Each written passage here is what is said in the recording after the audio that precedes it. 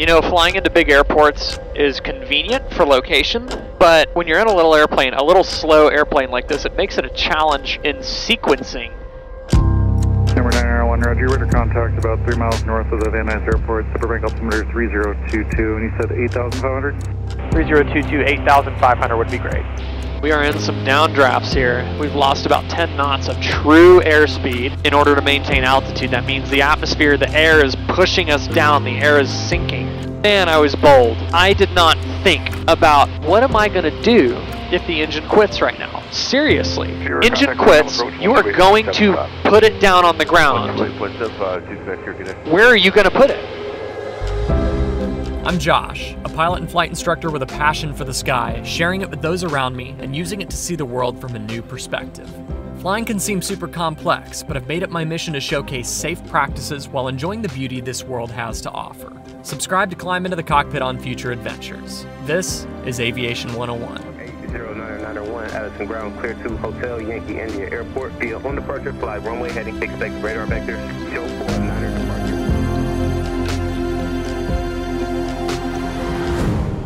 We're at the famously busy Van Nuys Airport in Southern California. Chelsea and I are on our way to the Central Coast to finish up the restoration on her Cessna 150 and do some California flying before we head back east to start the next set of adventures. In the previous episode, we waited out some weather in Chandler, Arizona, discussed the formation and negative effects of frost on your aircraft, and we flew through some eye-opening mountain wave that absolutely robbed us of every bit of performance we had left. We aimed for the updrafts and flew the Banning Pass into the LA Basin where we landed here, Van Nuys, California. In this episode, I've just dropped Chelsea off to pick up my SUV, which we left here when we airlined home for Christmas a few weeks ago, and she's making the 3-hour drive up the 101 to Santa Maria while I head back to the Van Nuys Airport to pre-flight the Skyhawk and make the 1-hour trip up and over the mountain. Beacon is on, and clear prop!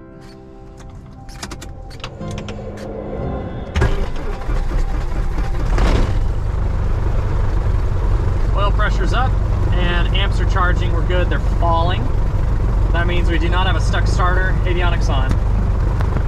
Van Nuys Airport 8 is information Victor 2151 Zulu. Wind 330 at 12. Visibility 10. Sky clear below 12,000. System test. Okay. Temperature 15. Dew point -10. Altimeter 3020. Visual approach in use. Landing and departing runway 34 left and right. Low-level wind shear advisories in effect. Notice clear missions runway 34 right visual approach slope indicator out of service. Advise on initial contact. You have information Victor. Van Nuys clearance delivery, Skyhawk, November 80991. Cessna 80991, Van Nuys clearance, request. We're heading to the northwest up to Santa Maria, just VFR at 85. And just a Cessna 172, right, 991? Yes, sir, Cessna 172, 80991. November 80991. Fly straight out. You said you're going out to the northwest, so fly straight out, no turns till the SIMI 118 freeway. SoCal's on 120.4, and squawk 4656. 80991, depart straight out, no turns until the 118 freeway. SoCal is 120.4, squawk 4656. And November 991, readback is correct, and let me know when you're ready for taxi. All right, we'll let you know when we're ready, 80991. November 7.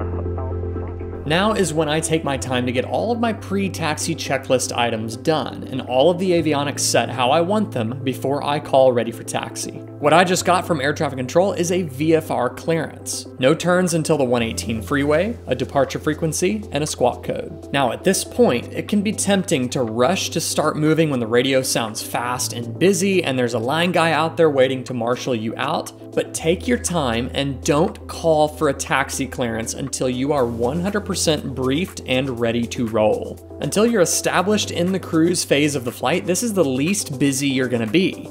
And now is the safest time to write everything down, go through your checklists, program your avionics, and get ready.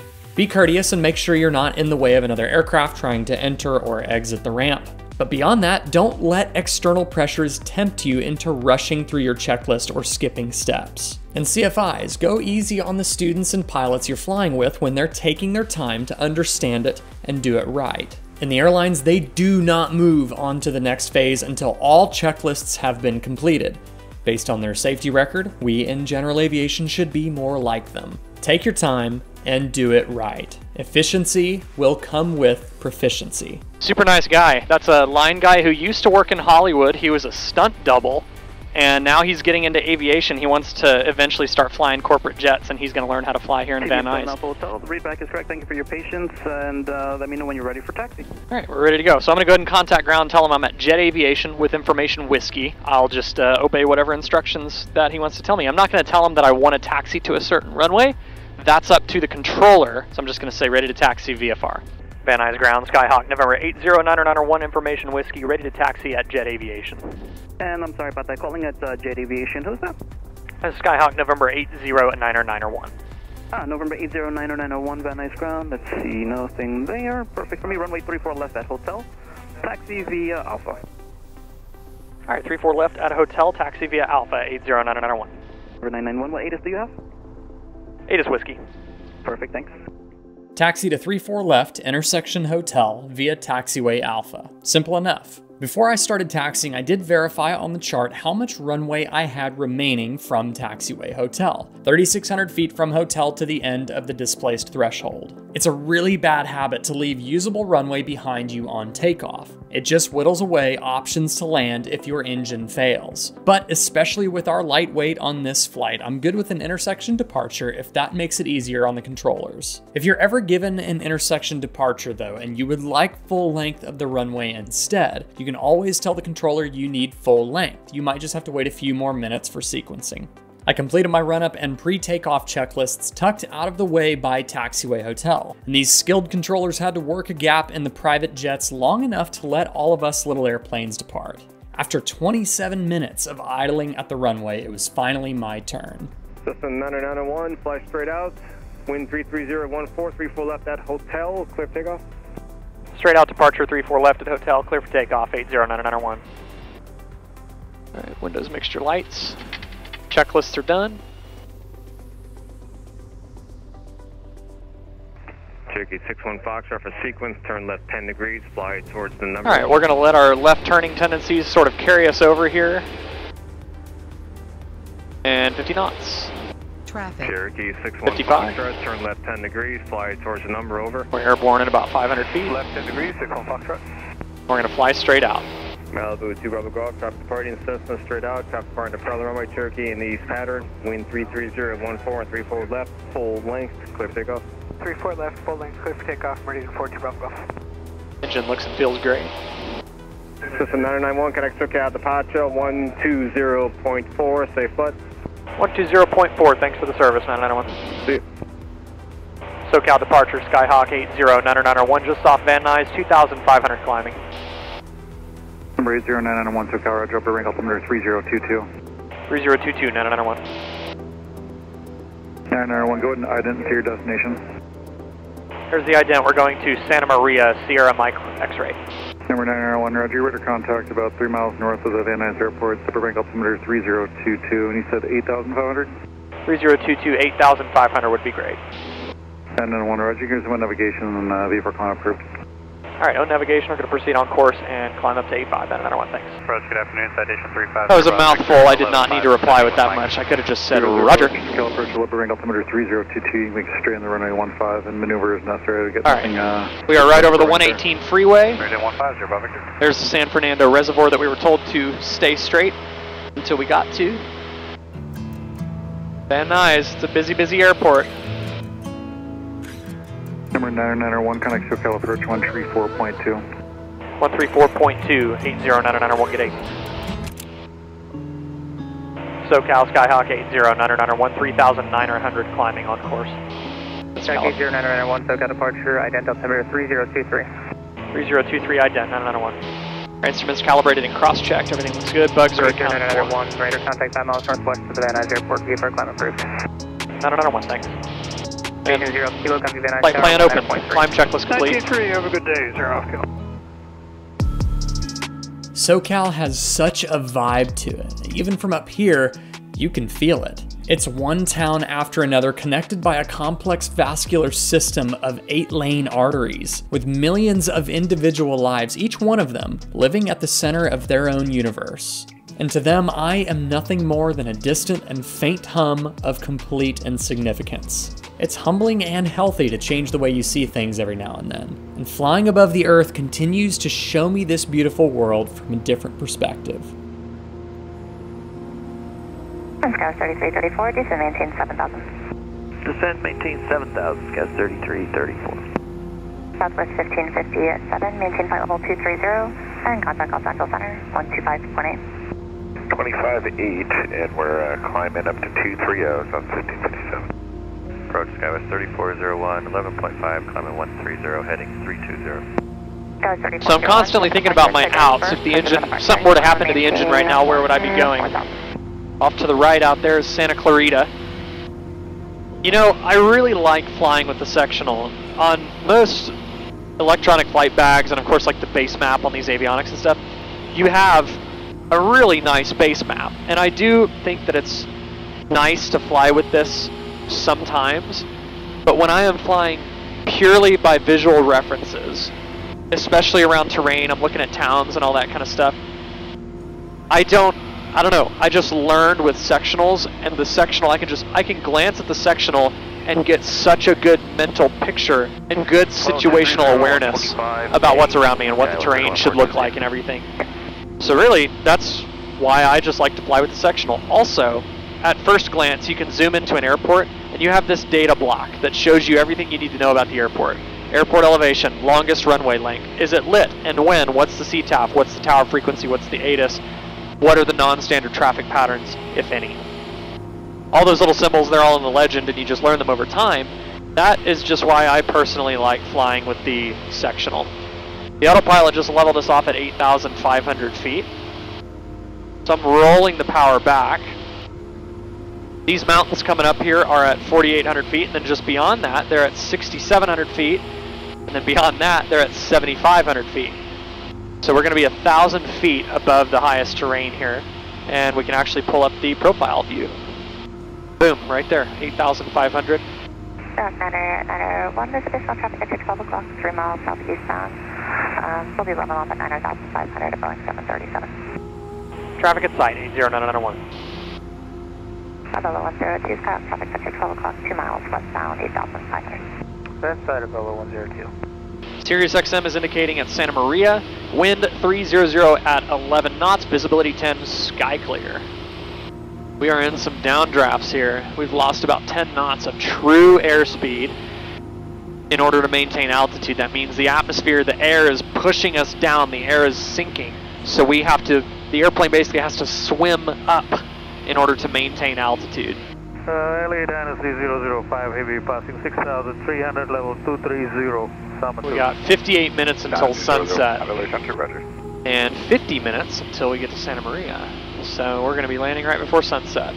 Pretty good timing. I like to, especially flying over stuff like this, single engine at night, you're asking for trouble. Even right now, if my engine were to quit, I have relatively few options. I'm going to the left if the engine were to fail right now. But that's also where the engine monitor does make me feel a little bit more comfortable, because I'm able to monitor EGTs and CHTs, and I can see if any one cylinder is starting to do anything weird, or if an ignition system is starting to do anything weird. Alright, right now, if I had an engine issue, I would be making a beeline for the coast. Delta 311, clear direct NT climb. This is relatively unforgiving terrain up here. Direct NT up to 230, Delta 311. You got to think about what would happen if the engine failed. You know, early on in my flying days, I did not think about what am I going to do if the engine quits right now. Seriously. Think about it. Engine quits, you are going to put it down on the ground. Where are you going to put it? All of this is super rugged out here.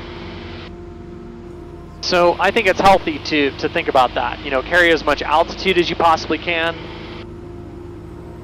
And just be constantly thinking about, okay, if the engine were to quit or start giving me issues, what's my next move? What am I going to do? I'd make an immediate left turn and glide toward the coast, which is where the terrain descends toward. 901, contact LA Center 119.05. 119.05, 80, 991, good day. LA Center, Skyhawk 80, 991, 8,700 VFR. November 80, 991, LA Center, the Santa Maria altimeter 3029er. 3029er, 991. This mentality has unequivocally changed the way I fly. I don't nonchalantly pop a line from one airport to another and hope for the best anymore. That's not airmanship. What's going to happen if the unexpected happens? The one and only engine we have up front fails, even partially, or the weather turns to crap and we have to turn around or divert. Do we have the fuel to do that? What are my options? In the middle of this leg, I silently reflected on the fact that I've flown myself into one of these situations where my options are not really there.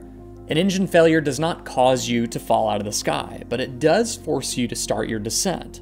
What's within your glide range? Is it a straight highway with few cars, or maybe some flat farmland? Right now, my only option is the Pacific Ocean. If the engine quit, I'd hit the Garmin Smart Glide button, roll the heading bug to the beach, and reach under the seat to put my life vest on. I've driven the 101, there's not much of a beach down there, and the highway is narrow and curvy, so my safest option would be to ditch in the surf, and my glide would barely get me there if I do it all correctly. I've flown myself into a bit of a corner here, and here's my debrief of what I could have done to make this situation safer. 1, I should have adjusted my route to stay more along the coast so that I could have had more terrain clearance underneath me with more time to make a decision on where to make a forced landing. And 2, despite the hellacious headwind up high, I should have climbed.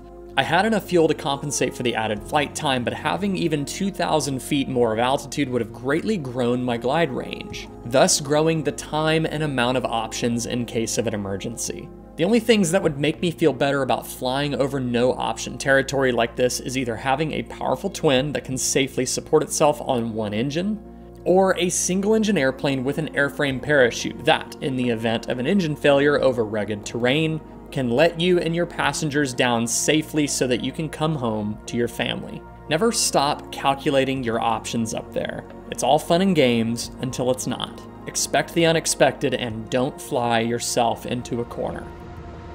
Approach Skyhawk 80, 991, starting the VFR descent to Santa Maria. Pack 9901, roger. I bet Chelsea is down on the highway, off to my left somewhere. I wonder which one of those glistening cars is her. Pack 9901, contact Santa Maria Tower 118.3, good night. Switch to the tower, good night, 80991. Good evening, Santa Maria Tower, Skyhawk November 80 at 901, approaching from the southeast with information golf, full stop. So 8091, correction 901, Santa Maria Tower, make straight in, runway 30, report 3 mile final. Report 3 miles straight in, runway 30, 80991. Watching us get closer to the airport in this big valley is like watching paint dry. Latest wind update from SiriusXM is 290 at 10. It is chilly outside, and we are coming down into a higher humidity environment. We'll go ahead and pull the carb out. Pre-landing checklist, seatbelts, shoulder harnesses are fastened. Brakes, pedal tests. Lights are on. Barrel minimum set, verified, we don't need them. Autopilot is indeed off. Mixture set best power. We're going to go full rich, it's cold and we're coming down to sea level. Carb heat's already on. Fuel selector is on both. Flaps waiting on the wide arc. We will use flaps on this landing, it's not gusty. And VREF 60 knots over the fence. Pre-landing checklist complete. Santa Maria Tower, Skyhawk 80, 991 to 3 mile final, runway 30. 991, traffic caravan taking a run for departure, runway 30, clear to land. 30 clear to land, 80 991. Alright, I'm going to start easing the power back and I'm going to pull the nose up. That's going to translate to us being pretty high on final, but that's okay. I'm going to start adding some flaps, slowly coming down. Returning back to base. There's 85 knots in the water. 1 2 out. 2 1000. 2 out, 3 1000. Flaps set 10 degrees. Before switching there is traffic 2 miles northwest of the airport, southeastbound of VFR target 3,500. Not talking to anybody, and you can contact Santa Barbara. Have a good flight. 500 Keep AGL. an eye out and contact departure, Pack Valley 7682. See ya. 75 knots. 1 1000. 2 1000. 3 1000. Flaps set 20.